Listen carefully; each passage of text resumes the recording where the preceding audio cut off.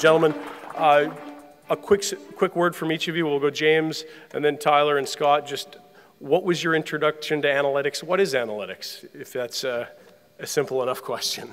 I kind of think of it as a new way of looking at the game. I mean, looking closer at the numbers involved in hockey has changed the way that I watch hockey, the way that I think about hockey, and the way that I look at a lot of different players. And it's interesting that this is a coaching conference because I think some of the newest developments in analytics are from the coaching side of things. I mean, I think a lot of us think about analytics in hockey as a general manager is trying to find the right players, like we saw in Moneyball with Billy Beane.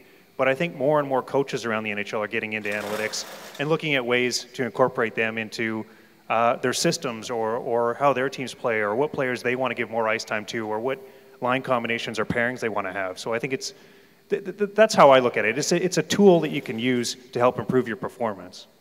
Tyler? For me, I got interested in it because there was so much stuff in the media that was just incoherent nonsense as far as explaining why things happen to hockey teams and on the ice. So that's guys like James and Scott.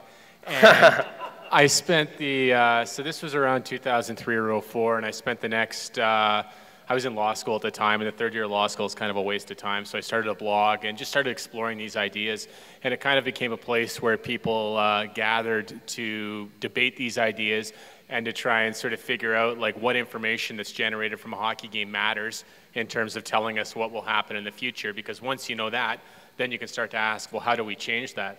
And it was honestly something I just planned to do in my third year of law school, but it turns out practicing law is kind of boring too.